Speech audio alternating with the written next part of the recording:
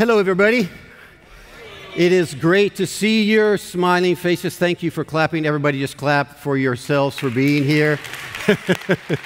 It's so good to see those of you that are here in this room, and for those of you who are watching in your living room or anywhere else in the world, excited that you are actually here. And I want to say hello to Chris Anthony Carbajal, who is joining us online. And we have some names to pronounce. I tell you, when I moved here to New Jersey, everywhere else I've been, it's like John Brown, but the diversity here is so crazy, I have to study the names to make sure I pronounce them 80% correctly, but it's all good. So let's give our online community a hand. So I want to start with this. Has there ever been a time in your life where someone has done you wrong? Oh, man.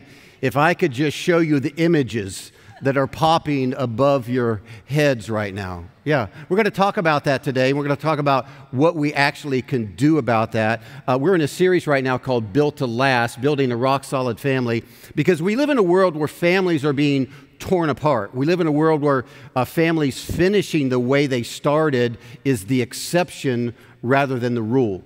And as we said last week, we're not talking about perfection. We're all smart enough to know that there's no perfect family, no perfect marriage, no perfect kids. But what we do want to know, we want to ask and answer this question: how do you build a life and family that last?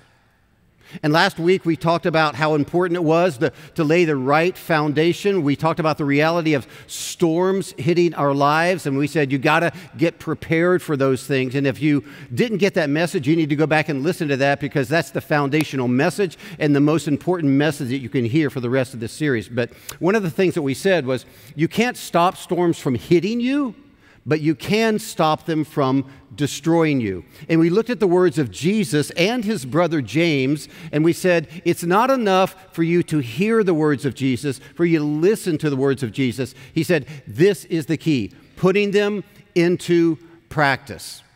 And so what we're going to do over the next 4 weeks is just put into practice 4 more elements of what it means to have a rock-solid family. So here's kind of where we're going. Next week, we're going to talk about turning moments to memories. How in the world do you take the little moments that God gives you and leverage those so they become lasting memories? Then we're going to go weigh your words. Words are very powerful. Words can build up or words can tear down.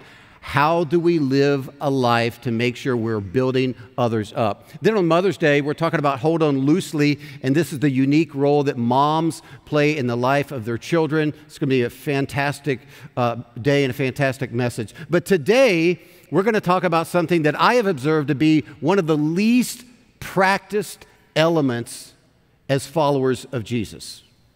And it's certainly one of the least practiced elements that we see in our culture around us. Today we're talking about resolve to forgive. Resolve to forgive. So if you have a Bible with pages that turn or a screen that scrolls, let me invite you to open it up. This is a hard one to find. It's the book of Genesis. Okay, it's the first book in the Bible if you're new to the Bible. Also encourage you to go to chapter 27. And then open up the Zarephath app if you have that. There's some blanks, some scripture, some things in there that will help you follow along to get a little bit more out of our time together today. Now, when we talk about forgiveness, anytime somebody says forgiveness and you start talking about that theme, there's always this, but what about? Because we can all automatically think of a reason why it doesn't apply to me. It's like, let me tell you, because, if you knew what they did, if you knew what he did, if you knew what she did, you wouldn't expect me to forgive at all. We've all been in that space. Forgiveness, by the way, is easy to receive but hard to give, right? Oh, we all like being forgiven, but giving forgiveness is a completely different thing. And for many of us, we find it not only hard to forgive, there are some of us that resolve not to forgive. Why is that?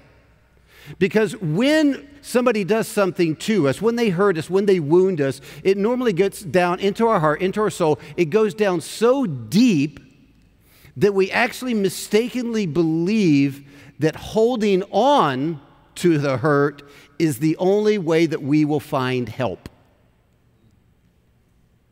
That would be an error. So this is why we have to do this. Here's what I'm calling it. We have to pre-decide to forgive.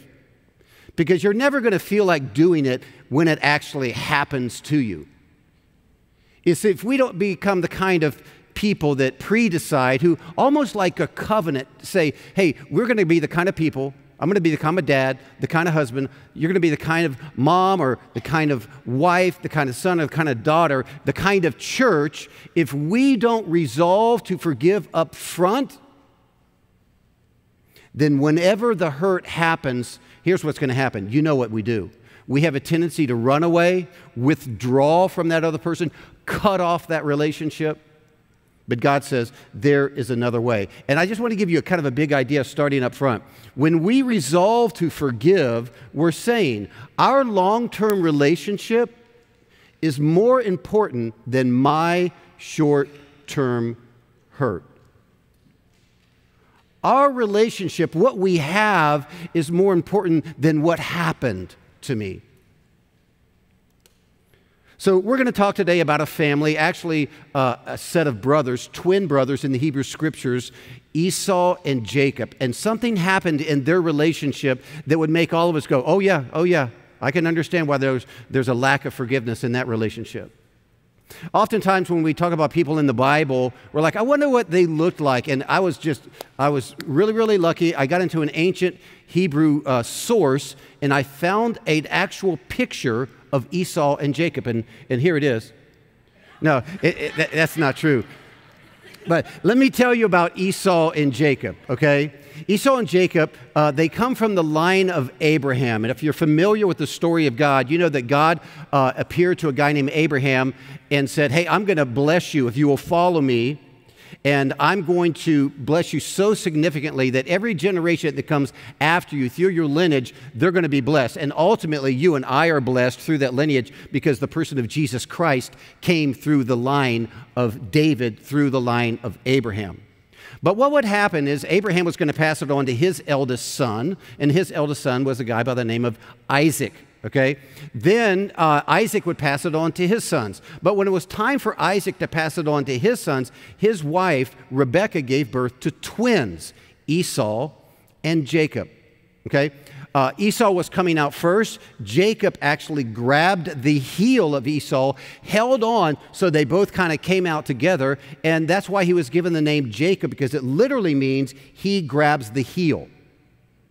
Figuratively, it means deceiver. So for those of you who are picking out baby names, if Jacob is on the list, just know, okay? Just take that into consideration. But this idea of the blessing being passed on was huge. And so Isaac was going to pass the blessing on to Esau. And the blessing was massive in any family, but specifically in this family, because the blessing was not only the transfer of physical wealth, property, assets, it was the transfer of spiritual blessing as well, which meant whatever you touched turned to gold. You were going to be successful in every single thing that you did. So for Esau to get the blessing, this is a massive deal. Now, these brothers are as different as night and day, because Esau was an outdoorsman. He loved to hunt. He watched Dual Survivor, and he shopped at Cabela's. Jacob was kind of an indoor guy. He loved to decorate. He watched Design on a Dime, and he shopped at Home Goods. So they're just like as different as night and day, all right? And here's another interesting thing. Esau was favored by his father, Isaac. Okay, you're my favorite. And Rebekah favored Jacob, which, by the way, is not a recipe for a family that is built to last. That's going to cause problems. So this blessing is going to be passed on, and Isaac is getting up in the years. He's old. He can't see anymore. He's about ready to die. This is the big day, and this is where the scripture takes us. When Isaac was old and his eyes were so weak that he could no longer see, he called for Esau, his oldest son, and said to him, "My son." "Here I am," he answered. Isaac said, "I am now an old man and don't know the day of my death. Now then, get your equipment, your quiver and bow, and go out to the open country and hunt some wild game for me." Prepare me the kind of tasty food I like and bring it to me to eat so that I may give you my blessing before I die. Woo! So this is very, very exciting for Esau to hear. Now here's the deal. Rebekah was eavesdropping in the other room. So she heard what was getting ready to go down, and she favored Jacob. So she's got a plan. So she calls Jacob in and says, listen, it's getting ready to go down. Your father is getting ready to pass the blessing on to your brother Esau, but I think there's something we can do about that. He's like, what do you mean there's something to do about that? She's like, why don't you pretend to be him? Your dad can't even see. Whoa. So why don't you go out into the field, grab a couple of goats, because he's out hunting right now. You bring some goats in, I'll prepare the meal, you take it into your father, and he won't be the wiser. And he's like, whoa, whoa, whoa, whoa, whoa. You know, I like the idea, but you know my brother's really hairy. And what if my father, like, touches me, he'll know it's not me. She says, I got that covered. I'm going to take some of the hair of the goat, and I'm going to glue it onto your hands, and then I'm going to glue it on the back of your neck, and your father won't know. Now, just a question. How hairy do you have to be that when your father feels goat hair on your hands and the back of your neck, that you actually say, yep, that's my son? I mean, this is the reality here. So, you know, this is kind of the plan, and Jacob walks in with a meal. And so Isaac said, Esau, is that you? Jacob says, yes, Father. Yes, Father. He says, well, how did you get the game so quickly? And he said, God led me right to it. Wow. That's a Jacob. And he says, well, why don't you come on over here and make sure that it's actually you? And these are actually the words of Isaac. He says, the voice is the voice of Jacob, but the hands are the hands of Esau. And the deception was so cleverly crafted that he ate the meal and he gave the blessing to the wrong son. No sooner had the words left his mouth, in walks Esau with his own meal. But it was too late. The meal had been eaten, the blessing had been given. The room was filled with anger and confusion and outrage. Isaac couldn't believe what Jacob had done to him. Esau couldn't believe what Jacob had stolen from him. It was a painful time. This is what the scripture says. It says, Esau held a grudge against Jacob because of the blessing his father had given him. He said to himself, the days of mourning for my father are near. Then I will kill my brother Jacob. This is like a scene out of The Godfather. I mean, this is real life. So Rebekah says, listen, you're going to get killed. You need to get out of here. My brother lives miles away from here. His name is Laban. Why don't you go stay with him? And so he escapes the wrath of Esau. Jacob goes down, starts a brand new life at his uncle Laban's house. 20 years go by. And the blessing worked. Jacob is wildly successful. He's now got 12 sons. So much money, so many cattle, so many sheep, so many goats, so much livestock. His business is so thriving, it cannot be contained on the land that he's currently living on. So he has to move to another location so he can take all of his stuff with him. The only problem is the only way to get where he needs to go is directly in the pathway of his brother Esau. And isn't it interesting that this happens? God puts people we need to forgive in our path. You ever notice that? You try to get away from them, or they try to get away from you. But reconciliation is so important to the heart of God that He's going to orchestrate encounters. He's going to make sure that people who need to forgive and people who need to be forgiven are going to be brought together in the same space, in the same room, in the same family at times. Because God wants reconciliation to happen. Now, 20 years later, Jacob is confronted with a strained relationship between him and his brother. And so he has a plan because he's kind of a manipulative person. And so what he's going to do is he's going to actually send gifts to his brother.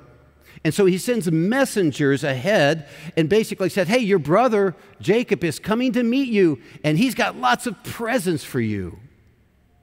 Let's pick it up in chapter 32 of verse 6. When the messengers returned to Jacob, they said, we went to your brother Esau, and now he's coming to meet you. Happy thoughts. Maybe this is a good thing. And then they go, oh, well, here's the rest of that one. And 400 men are with him. Uh-oh.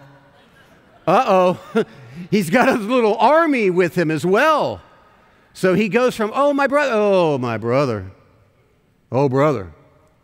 Indeed. And nobody really knows what's going on in the heart of Esau. Nobody really knows what has been building up inside of him. Probably revenge. So Jacob knows this, and now he's like, whoa, 400 men? All right, I got to up my game. So he actually sends gifts in waves.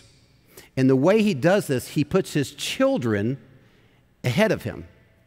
So there'll be one of the 12 there, and they would be bringing gifts with some servants, and then they would be followed maybe 500 feet or so by another. And so basically 12 waves of gifts are coming to Esau because he's hoping that maybe all these gifts will wipe away a 20-year grudge. Because we all know, do we not, that when you give somebody a present, it takes away all of the betrayal. But this is his hope. This is all that he's got. But is it going to work? There's one of my favorite bands is called One Republic, and they have a song called Apologize, and they have lyrics that kind of speak into this moment. It says, I'm holding on your rope, got me 10 feet off the ground, and I'm hearing what you're saying, but I just can't make a sound. You tell me that you need me, then you go and cut me down. You tell me that you're sorry, didn't think I'd turn around and say that it's too late to apologize. It's too late. I said it's too late to apologize. It's too late. Anybody ever sing that song to somebody? Yeah. Yeah, you should have been here a long time ago. It's been a month. It's been 2 years. It's been 5 years. Now you're coming back to me? I don't think so. Is it too late for Jacob? 20 years had gone by. Revenge has to be building up inside of Esau. And the scripture actually says that when Esau got close enough to his brother and he saw him, he actually took out his bow and he pulled back the arrow and he shot it right into his heart and he died on the spot. No, that's not what happened. But you would expect that to happen, right? You're like, that's how that thing goes down, man. No, that's not what happened. This is actually what happened. Esau ran to meet Jacob and embraced him. He threw his arms around his neck and kissed him, and they wept. Now, we don't know what was going on in those 20 years, but there's one thing we do know. God was at work in the heart of Esau. You don't do that after what has been done to you unless God was actually at work. And somewhere along the way, Esau decided that forgiveness was a better choice than revenge. See, when we resolve to forgive, here's what's happening. We're saying, I forgive before you ever ask for it, or if you never ask for it. You say, well, I thought somebody had to say, I'm sorry for me to forgive. No, no, no. There's two kinds of forgiveness. There's the kind of forgiveness that says, I'm letting go of this, I'm giving this over to God, and I want everything to be right here, and I don't want it to eat me up inside. And there's another kind of forgiveness that has more to do with reconciliation, meaning if a person never comes to you, never says, I'm sorry, never asks for forgiveness, you might not re-enter into a relationship with them for sure, but you don't want to hold on to that forgiveness because guess who's going to pay in the end? You.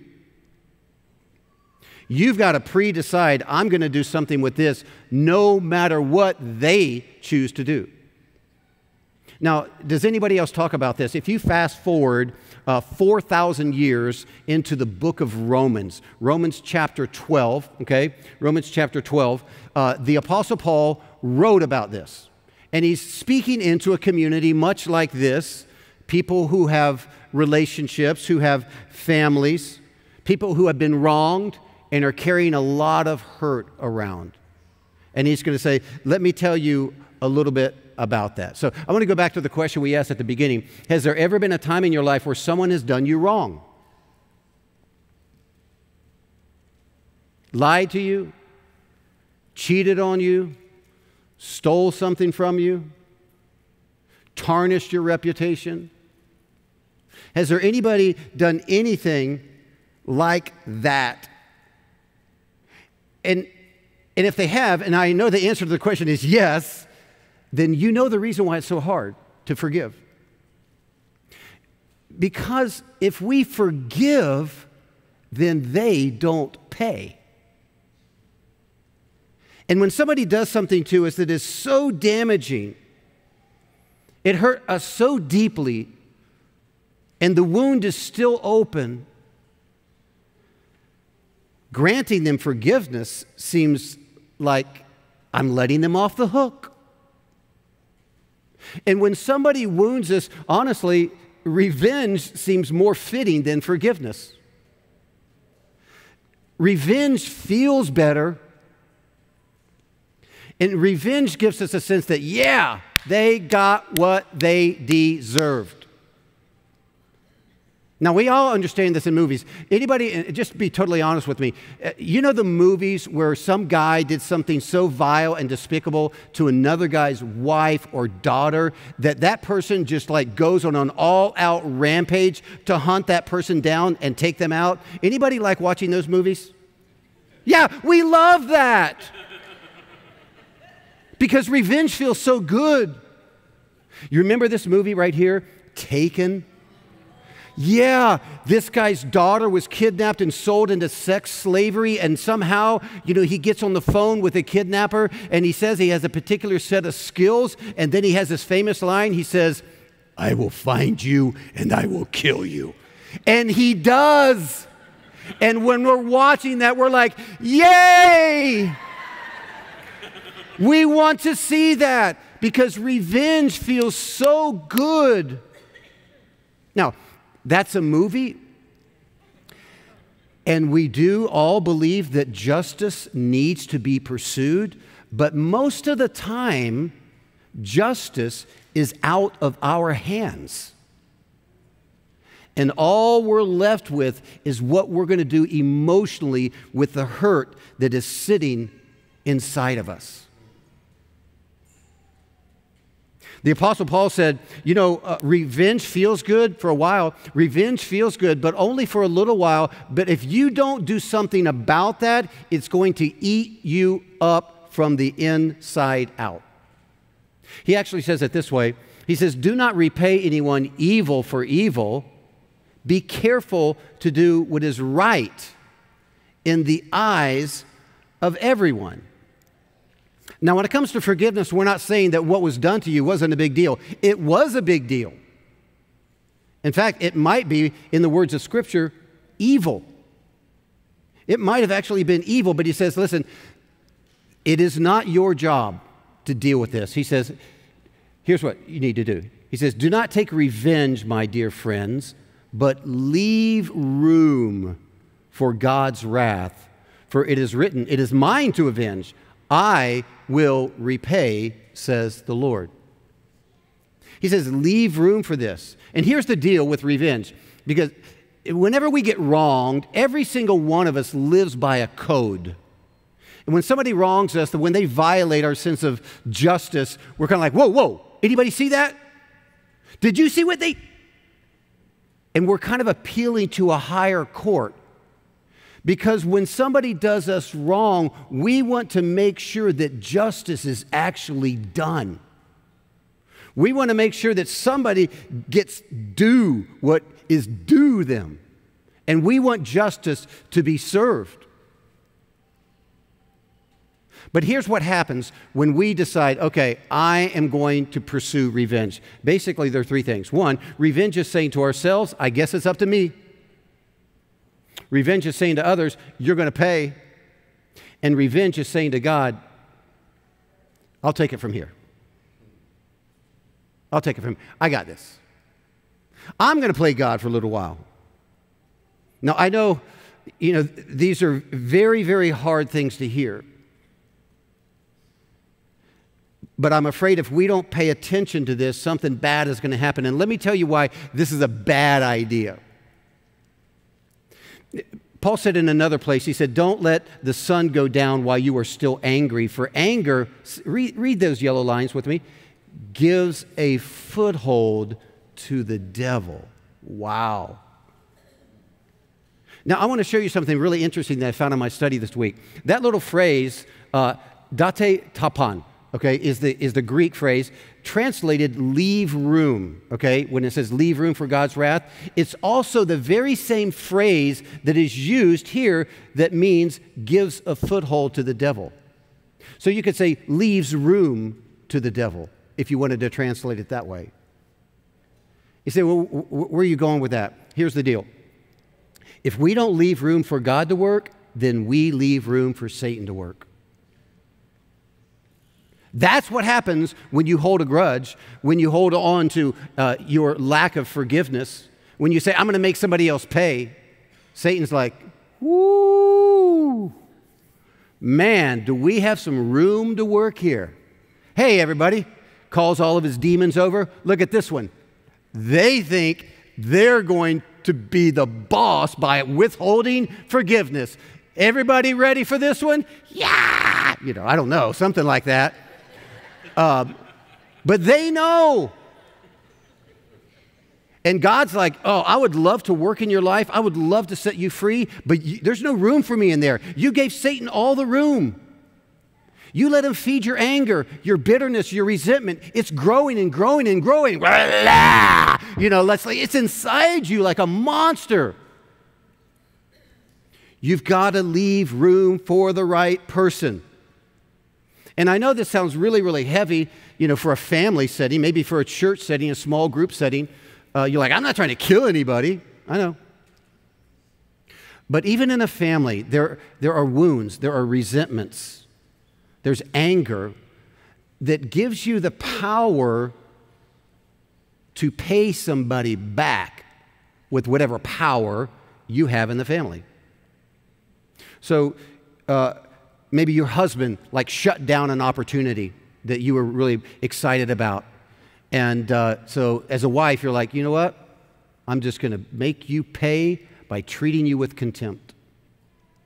Or maybe your wife said something disrespectful at a social gathering and kind of embarrassed you in front of people. And now you're like, well, okay. And you're going to make her pay by giving her the silent treatment. Or maybe your mom and dad violated your sense of independence, and so now you're going to make them pay by withdrawing from the family. Or maybe you have a friend, or maybe your brother or sister, they said something that kind of put you in a bad light, and now you're going to make them pay by spreading rumors about them or attacking them on social media. And the truth of the matter is, revenge, secretly, it feels good. It feels good to hold a grudge. And we think that we're making people pay, but the reality is we are the one that are paying in the end because that bitterness gets inside of us and we can't get rid of it. We are overwhelmed and overcome. And this is why Paul says this. He says, do not be overcome by evil, but overcome evil with what? With good. Well, what's the good? The good is forgiveness. So you really got a couple of choices here. Number one, you can do this. You just take revenge. Get it? Get you some of that.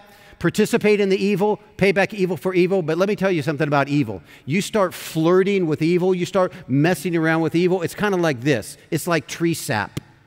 Anybody ever get tree sap on them? You get it on this finger, and then you're like, oh crap.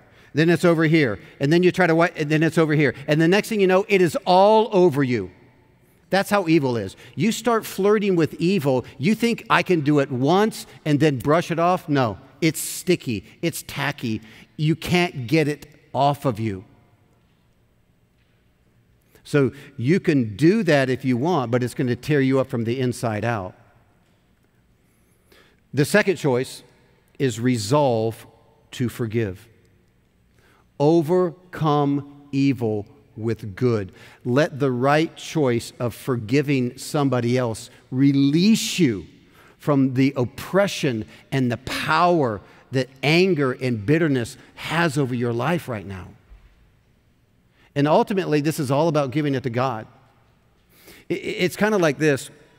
When we resolve to forgive, we're saying, God, I trust you with what needs to be done about what they did to me. You're God. I'm not God. You're the only one that is holy, the only one that is perfect, the only one who has the right to judge another person. I don't. And you're giving it up to God. Forgiveness is the good that allows us to overcome evil, and God will give you the grace to grant it because He granted it to you first. Now, in relationships, in families, in small groups, in women's groups, men's groups, whatever the case might be, I believe that we need commitments, almost a covenant that we have with one another, instead of just going, I'm going to be a forgiving person. There has to be some practice behind that. And so I'm going to be sending out a tool to you this week, and it's these forgiveness commitments. They go like this. Number one, as a friend or family member, I resolve to forgive. This is going to be my starting point. Number two, when I feel hurt by something you did, I won't harbor anger, but come directly to you. Number three, once I've processed my hurt through counsel and prayer, I'll forgive you and turn it over to God. Number four, when you come to me with something I've done, I'll own it and ask your forgiveness. And then finally, once I've asked for forgiveness, I'll do what is right and whatever it takes to make things right. I think if we practice these things, everything would change. And when we resolve to forgive, we are one step closer to a family, to a life that is built to last. So I want to end with a question. Who do you need to forgive? I don't even need to present a list of scenarios because you know who it is. And we're going to close this message by sharing communion together. And I can tell you this is a very powerful reminder of forgiveness. And so when you hold in your hand this little piece of bread and this cup, you need to understand that the writer Paul said, forgive one another as God in Christ forgave you. Who do you need to forgive? As you are participating in this and you are receiving, you are being reminded of the forgiveness that you have received from God through Jesus, maybe you whisper a prayer. God, I resolve to forgive, and then you fill in the blank. And then you make a commitment not only to forgive, but if you can, to tell them that that's been done.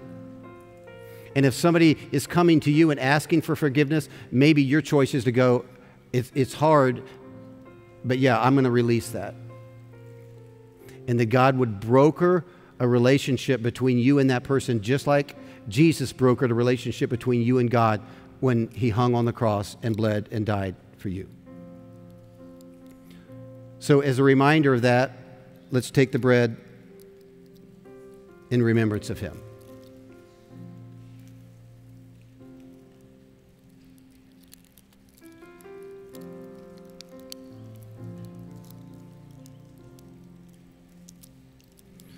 In the same way that Jesus took the bread and gave it to His disciples, He took a cup and He said, this cup represents my blood, which is shed for you for the forgiveness of sins.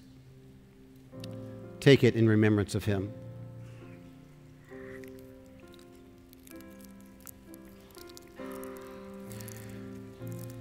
And then there's just one other thing that I think it would be important to say, is that maybe you're in this room, or maybe you're watching online, and the forgiveness that you need isn't a forgiveness from another person.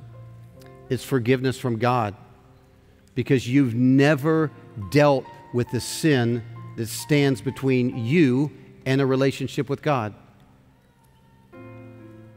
This bread and this cup that we just took represents the reality that Jesus hung on a cross, and he was tortured and beaten and crucified. But he spoke the most unbelievable words. He said, "Father, forgive them." And so that same Jesus was buried and rose again, and he is right now alive, and he is offering you forgiveness. And all you need to do is come to grips with your sin, your brokenness, that you need to say, God, I admit that I'm a sinner just like everybody else in the world. I admit that it's an obstacle between me and you, and there's nothing that I can do about it. I don't have enough works. I don't have enough money. I don't have enough time. Nothing can take care of that. I receive what Jesus did on the cross as the one and only way for me to have a relationship with you. And right now, I receive the gift of eternal life that is offered through Jesus. If that's your prayer, if that's your heart, I want to welcome you to the family of God. Let's give those people a hand who made that decision.